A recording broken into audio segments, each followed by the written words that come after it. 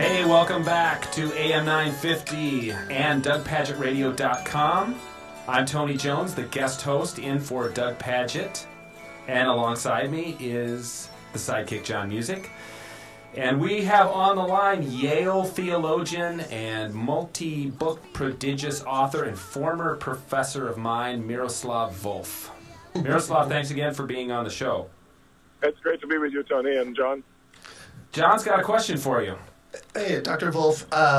So isn't it the bread and butter of evangelical Christianity that Jesus is the only way to God? And so doesn't what you're promoting in your book kind of like, what's the need to have Jesus as the center of our faith if we're all worshiping the same God? Yeah, no, in no ways, in no way.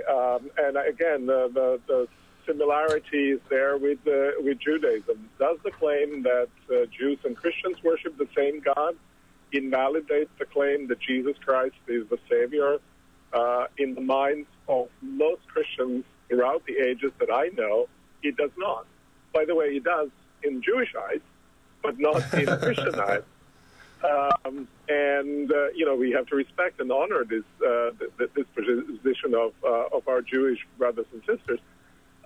So I do not think, for instance, that I'm if you want to put it this way, I'm a kind of full-blown Trinitarian Christian. I believe that Jesus Christ is the Son of God. I believe that He died for salvation of the world. There is no attempt to merge faiths. You can have different faiths and the same God. Wow, that's going to be blowing the minds of a lot of people. Yeah, it's obvious why your book has stirred controversy, and it's also answered questions for a lot of people. I want to turn for our remaining moments with you to something that I think a lot of Christians think about at this time of year during Lent, as we approach Good Friday and Easter and Holy Week and the Passion of Jesus. And that is what Christian theologians call the atonement. I've been writing quite a bit about this on my blog. I'm going to release a little ebook about this this coming week. And, your thinking on this, Miroslav, was very important to me in my kind of formation as a theologian. What's interesting to me is that I've sat with many, many evangelicals who have basically said, they basically equated what I call the penal substitutionary theory of the atonement or interpretation of the atonement with the gospel. Like the gospel is that Jesus died in order to subdue the wrath of God that God holds against human beings for our sin, which we had no choice in. We're not, we inherited it from Adam and has been passed on down the line. But it is so that the penal substitutionary theory of the atonement is so dominant in Western Christianity, especially in American Christianity today. And I'm just wondering, as a theologian and a robustly Trinitarian Christian, how do you approach the atonement? I think we have within evangelical community, but also broader within evangelical community, if you look at worldwide, and if you look throughout the history of the Christian faith, we have had many different accounts of atonement. And I think those accounts of atonement, different ways in which we understand how the work of Christ works, so to speak, and those different accounts are often not incompatible. They can go together. And I think that often these big fights that sometimes we have about atonement are somewhat unnecessary. I don't believe that, and I don't think it's scriptural at all, that Jesus Christ died to avert God's wrath, so that you have a wrathful God who somehow has to be appeased by Jesus Christ. That would bring, actually, this is heretical view in my judgment, because that would put God and Jesus Christ at odds with one another.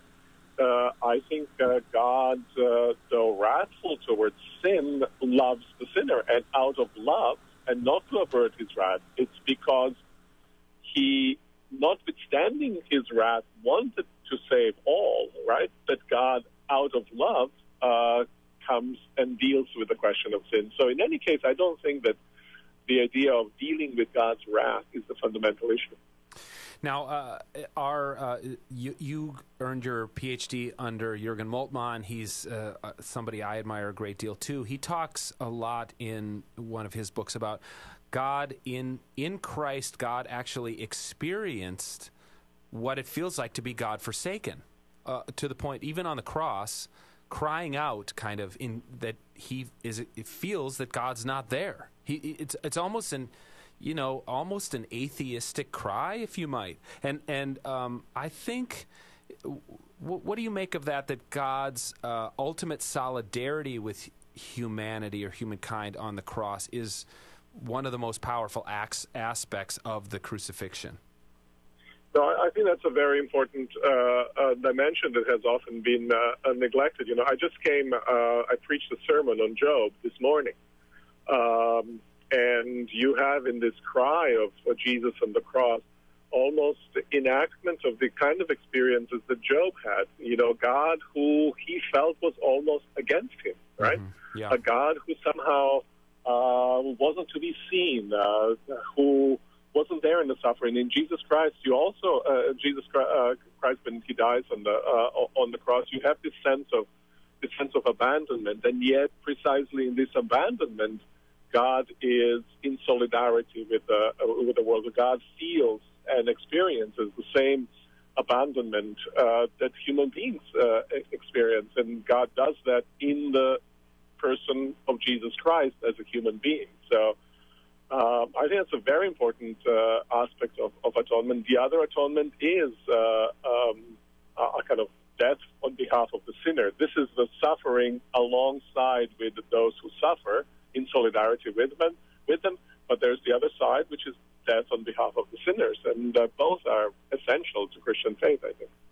Well, that's really helpful, and I find a lot more hope and life in those kind of understandings of the atonement than in really, I think, what I was brought up with and what's dominant. So in 30 seconds or so, tell us what you're writing now, what you're working on now, what we can look forward to hearing from you in the next year or two.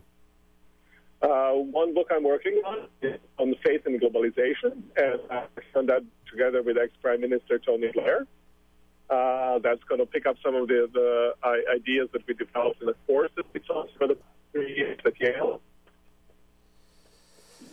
And I think we're losing Miroslav Volf from his phone, but what he was saying is he's been teaching a course with former Prime Minister Tony Blair at Yale for the last couple years, and he's got a book that he's working on that will be another fascinating topic. Miroslav Volf has been our guest in the last couple segments of the show. His book, Allah, A Christian Response, is a fantastic book that I heartily recommend. And also, for those of you who want to explore more what he's been talking to us about, the kind of the work of Jesus and the reconciling work of Jesus, pick up his award-winning book, Exclusion and Embrace. Our thanks to Miroslav Volf for being on the show. We're going to throw it to a break right now, and when we come back, John and I are going to talk about the atonement. You're listening to AM 950, the progressive voice of Minnesota, Doug Pagitt Radio, also on DougPagittRadio.com. Religious radio that's not quite right. But if